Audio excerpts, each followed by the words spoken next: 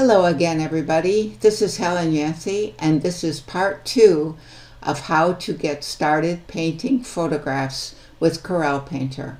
I happen to be using Corel Painter 2017, but what I'm going to show you is going to be valid in any version of Painter within the last 4 or 5 years. So whichever version you have, it's going to work. It's just that the newer versions have the palette drawers, which I love. They open and close and give me all my desktop space. But the tabs that are in these palette drawers are available to you in any version of Painter or any fairly recent version. We started last time by introducing Painter and opening Baby Clara, which we're going to open again now. I have Baby Clara on my desktop, so we're going to be saving our versions to the desktop. And the first thing I'm going to do, I have my image open. I know that this is the image I want to paint. I want to do something special with Baby Clara, and I have choices here. If I'm going to use cloning, which is the way to get started when you first begin to paint a photograph, I have a choice. I can use quick clone or clone. If I use clone, I'm going to immediately have an exact duplicate right in front of me of the original image. And I can paint then on the clone using the colors from the original image. But I want to make my life a little bit simpler than that. So I am going to do File, Quick Clone. And what this does is make my original image disappear. It is not gone, but Painter is so smart that it now has put my original image into the Clone Source tab. That is contained in the Photo Art palette drawer, which is amazing. But it also, if you don't have the palette drawers, you can find Clone Source under Window in your major menu at the top. So Window, Clone Source, and you do need that. You need a Clone Source tab. You need your Color and Layers tab. I like to have my General Brush Controls tab open because it shows me all kinds of other things. But while we're just getting started and we're going to keep it simple, you do have in the Photo Art palette drawer, you have Underpainting, Auto Painting, and Restoration, which means bring back whatever it is you want to bring back from your original image. I'm not going to use these, so I'm going to just put them away for now. They're not gone, they're just put away. The one I will use is Clone Source.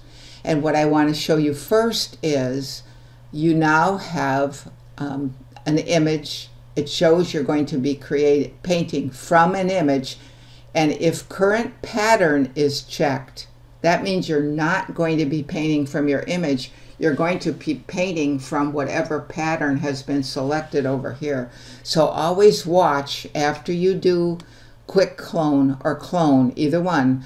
Watch and make sure you're going to be painting from an image, and that would be the one that's checked. Your tracing paper can be anywhere from a low percentage so that you can see the whole image, or 100% so you can't see the image at all, but it's still there. It is still there. Your color wheel is grayed out because Painter has selected for you either the last cloning brush you used or a soft cloner or one of the it has selected the category cloners, and a brush will be selected in that category. When that category or any cloning brush is selected, your little rubber stamp, your cloning stamp, has been clicked for you automatically, so your colors are grayed out. And that means you will be painting with an image rather than with the colors in the color wheel. So our very first brush is Soft Cloner. Actually, this one is Soft Cloner 2.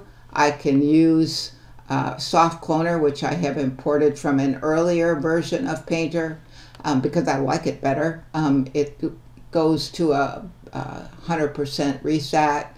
But it all depends on which brush you want to use. Let's go with Soft Cloner 2. And the first thing I'm going to do is make my brush bigger, either by using the slider or by selecting on a PC your Alt and Command buttons, on a Mac your Option and Control button, and I got that backwards. On a Mac it's Option Command, on a PC it's Alt Control. And with your fingers on those, you can make your brush as big or as small as you want it to be. I have changed I am changing the opacity to 100%, and my brush is now big because I'm lazy, and I want to bring back just as much of Baby Clara as I want to paint from. And I don't want a whole lot of the background. I don't want the pillows in the chair, but I want some of her dress. And her dress is kind of gray because it was a great-grandmother's dress. Not as white as it could be, because we did not dare to make it as white as it could be, or it wouldn't exist anymore. All you moms know what I mean.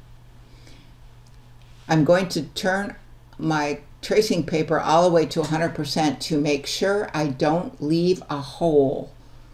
And that's easy to do. See, if I'm not paying attention, I can leave a hole, and I don't want to do that. That would be the worst thing I can do.